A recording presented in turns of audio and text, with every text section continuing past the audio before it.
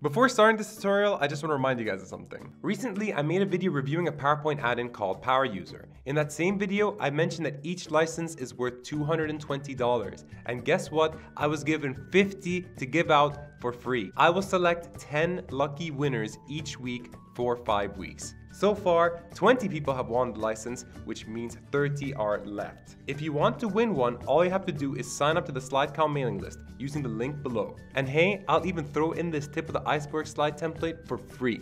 If you want to learn more about the Power User add-in, just click on the info button on the top right. Thanks, guys.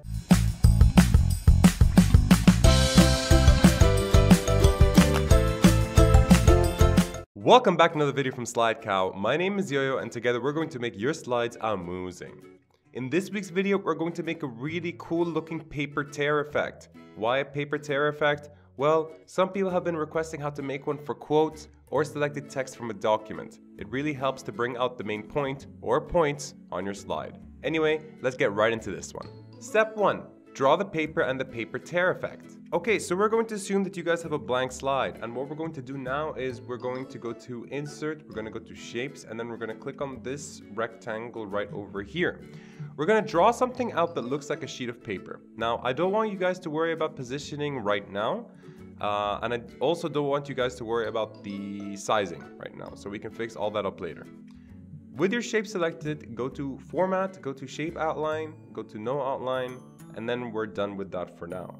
The second thing we want to do is we want to actually draw out the paper tear effect that you see over here. Now look, there are two ways to do this. I'm going to show you the easy and lazy way. I don't recommend this way, and then I'll show you the way that I personally like. So the easy and lazy way is you go to Insert, you go to Shapes, and then you click on the freeform scribble option right over here, and then you just draw out your scribble just like this, however you'd like, until you get something that you want, and there you go. But what's the problem with this? Well, it's too, how do I say, messy, right? It doesn't have that designer persona in it. It doesn't show that you took a lot of time to actually plan out your slide. In fact, if I saw this, I thought, you tried to rush through it, which isn't something that you want to have on your slide. So instead, do what I do. I go to Insert, and then I click on Shapes. And I click on this isosceles triangle right over here. Now I make something tall but thin and really small, just like this. I make sure it does not have an outline, and then I press on Ctrl D. I move it up right next to the old shape, and I keep pressing Ctrl D just like this until I have an entire line full of these things. And then it just gets really, really fun. So, for example, I want to make this one shift to the left a bit. I want to make this one short. I want to make this one tall. I want to make this one tall, but shift to the left. I want to make this one short, but shift to the right. You just keep doing that for all your triangles. I'm going to speed up the video just to save some time of the tutorial.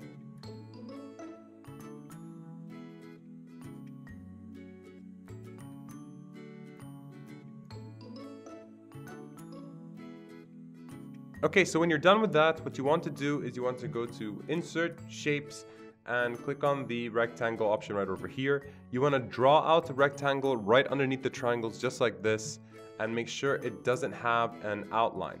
And then you want to highlight all the triangles and the rectangle. Go to Format, Merge Shapes, and Union until it's all just one shape that does not have an outline. Change the color to something else. So I'm going to change this, for example, to orange, and that's only to differentiate both the paper and the tear effect. And that, my friends, is step 1 completed. Step 2, subtract both elements. Alright, so what you want to do now is you want to move the paper tear shape to the bottom left of the designated paper shape that you have over here.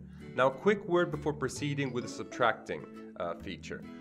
You should know that this paper tear effect shape is actually scalable. What does that mean? Well, if you want big tears, all you have to do is just move it upwards, and if you want smaller tears, all you have to do is just size it downwards just like this and make it smaller. You can also take up the entirety of the bottom of the page just like this, or if you're like me and prefer, more tears just like this at the bottom of the page, more triangles, all you have to do is really just, decrease the shape and its width just like that. Press on Ctrl, Shift, and drag it to the left so you make an identical copy. Now make sure that the other shape that you made takes up the entirety of the page. Press on Ctrl and select both of the shapes now, just like this. and go to Format, Merge Shapes, Union. And I'm actually gonna decrease the height like that. And now we can actually subtract the two shapes. Click on the paper first, hold Control, and then click on the paper tear effect second. Go to Merge Shapes and then Subtract. And there you go. There is your paper tear effect, and that is also our second step completed. Step 3, add the effects. All right, so what we're going to do now is actually pretty cool. First things first, we're going to color in the page image that we have with the paper tear effect at the bottom into obviously white or whatever color you choose. The second thing I'm going to do is I'm going to turn the shape outline into a light grayish color, just like this, so we know where the shape is, right?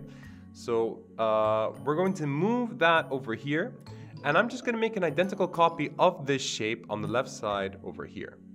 With this identical copy, I'm going to go to Format, I'm going to go to Shape Fill, and then I'm going to click on the dark gray color over here. I'm also going to remove the outline.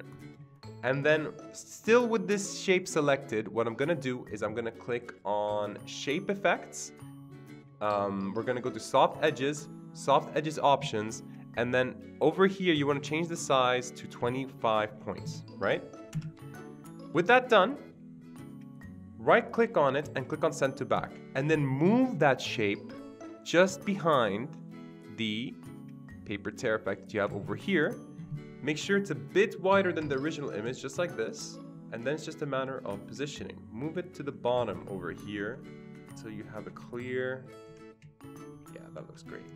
Yeah, clear outline, just like that. Perfect. Okay, what you can also do if you want is you can move an original copy of the image at the top over here so you can see a shadow at the top of the page over here. So what I mean is you're just going to press on Control, Shift, drag it upwards just like that, and then right click, Send to Back, and then move that over here. So you have a cloudy sort of image, you know, coming out of the paper tear effect just like that. Now, obviously you can change the color. If you think it's too dark, you can change the color. So I'm going to change it to a lighter gray over here just to show you what I mean. It's up to you really. It all comes down to you.